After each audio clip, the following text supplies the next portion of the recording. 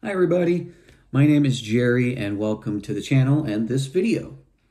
Now I'm doing something a little different today. I normally make gaming videos and post them on YouTube, but I also work in theater as a stage manager and a scenic carpenter. So I really love carpentry and woodworking, and I do a lot of different passion projects with that. And so I wanted to make a series showing the different projects that I work on and how I build them and make them. So today, I'm going to show you how I made this beautiful, modern, mid-century nightstand. Let's get to it.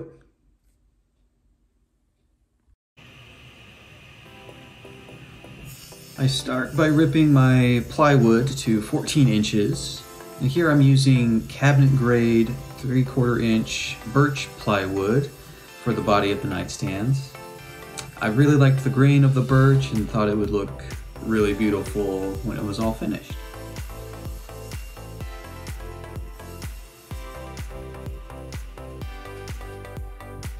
And after ripping the plywood, I then cut it to length on the miter saw, cutting it to 56 inches.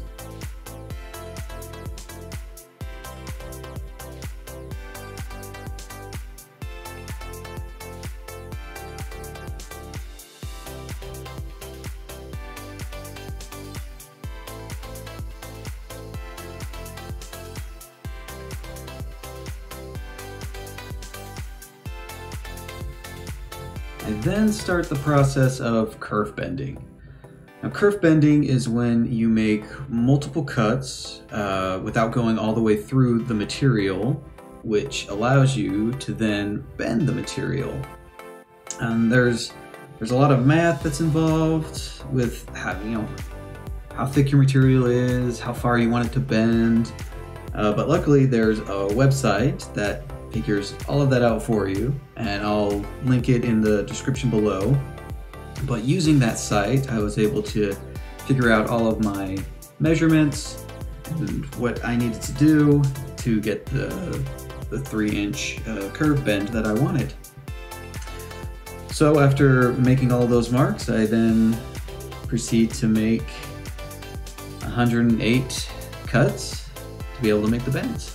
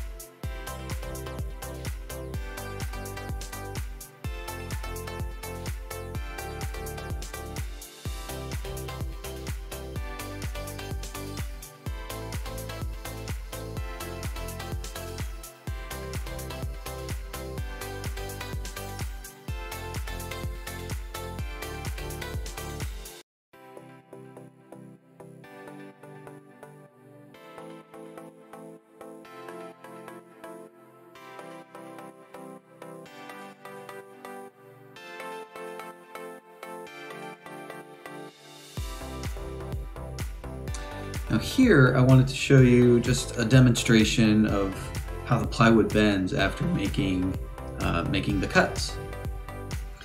And it's really cool and scary at the same time. In your head, you're thinking, oh, wood shouldn't bend like this, but with all of those cuts, it does, and it's just a really cool technique, and it's really cool to see the wood bend like that.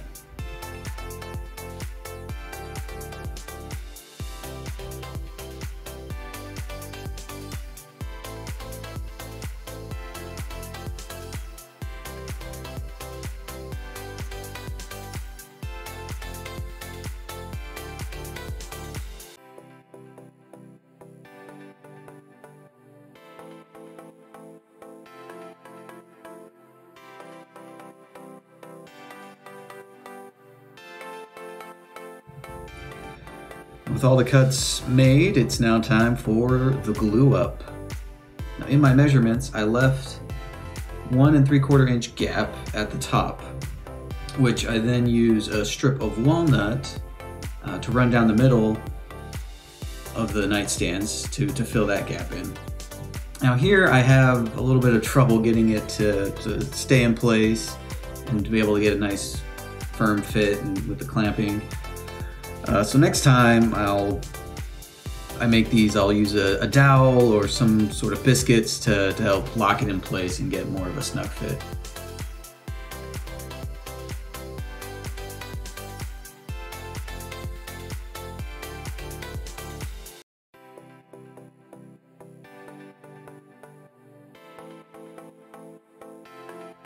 And here's the bodies of the nightstands after the glue up. And the hardest part is now done.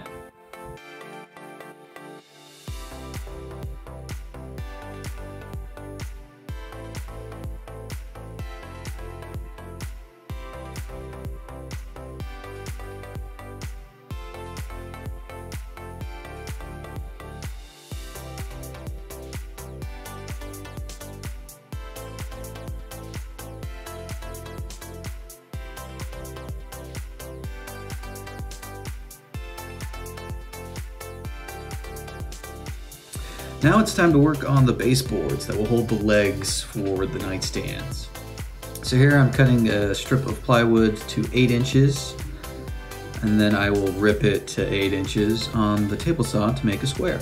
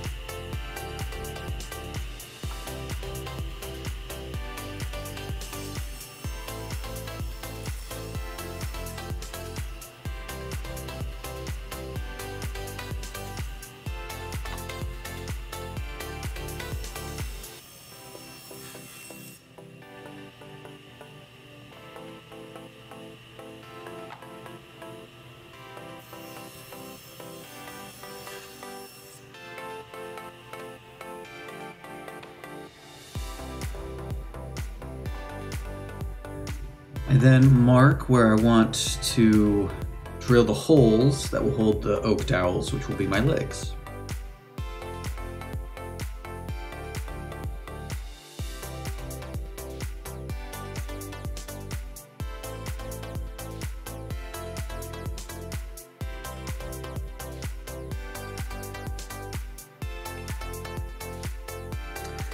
I then made a jig to hold the baseboard at the angle that I wanted the legs to sit at.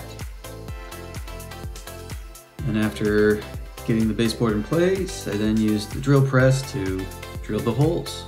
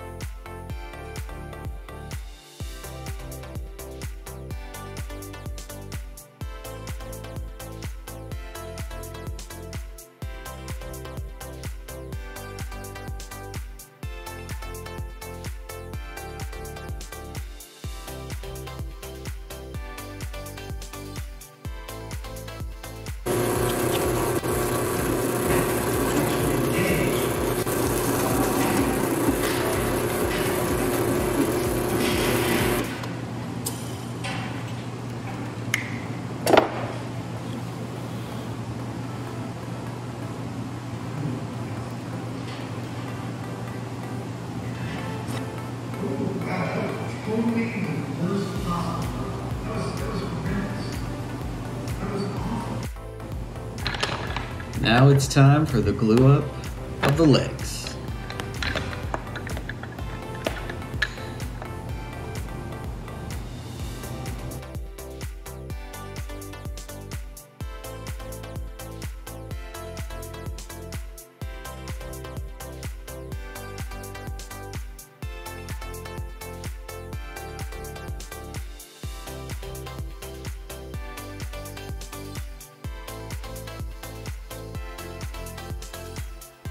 Once the glue is set, I then use a pull saw to make the top of the baseboards flush.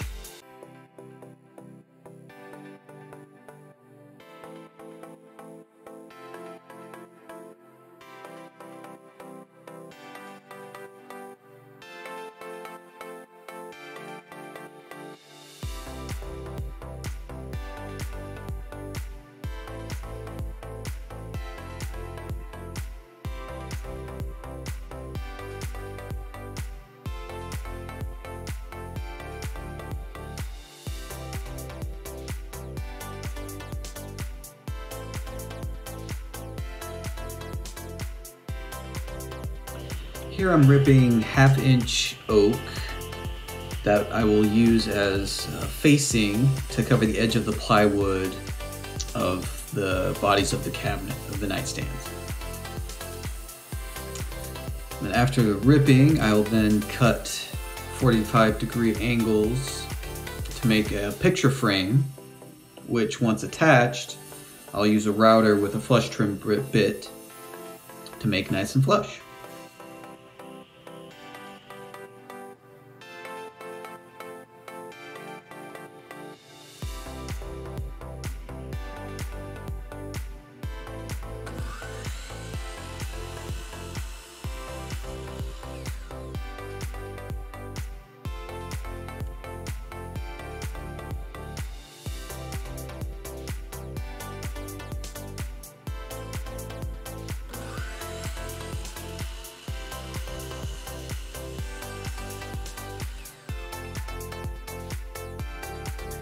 Now it's time to make the drawers.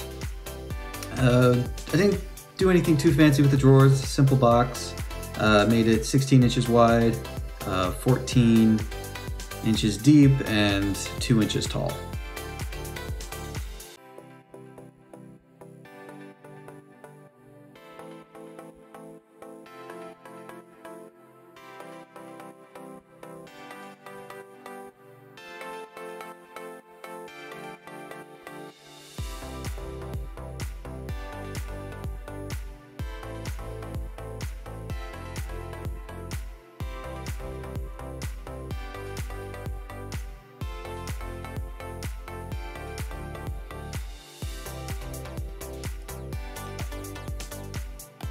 With the drawers made, it's time to install them. I used full extension drawer slides to help give the drawer good support when it's opened. And here I'm just lining everything up to be nice and even.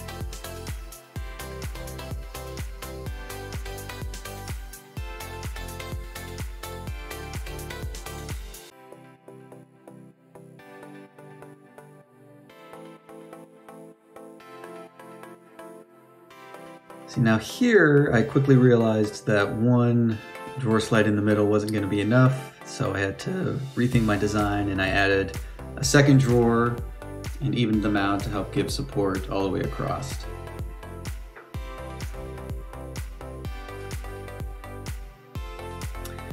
And here is a little demonstration of what the drawer looks like after I did that.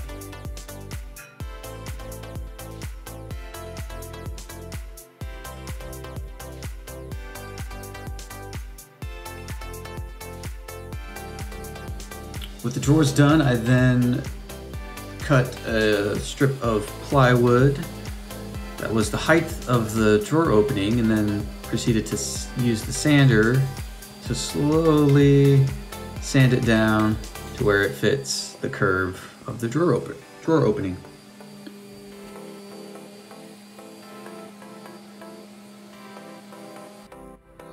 And with the drawers, the body of the nightstands, and the legs all ready to go, it's time for the finishing oil.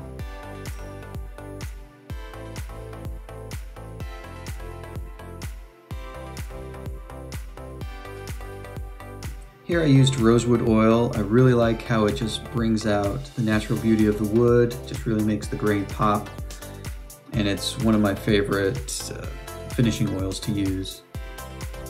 And this is always my favorite part of any project.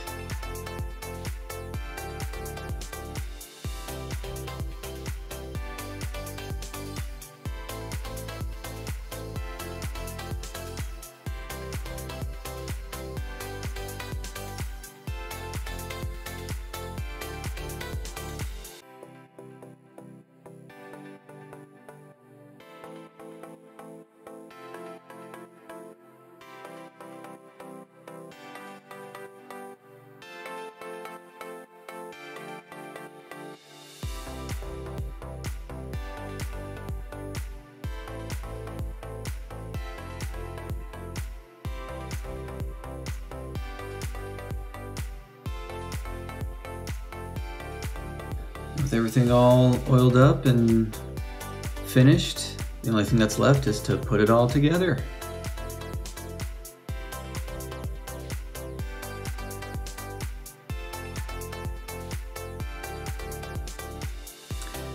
And here you go. Nightstands put together and all finished.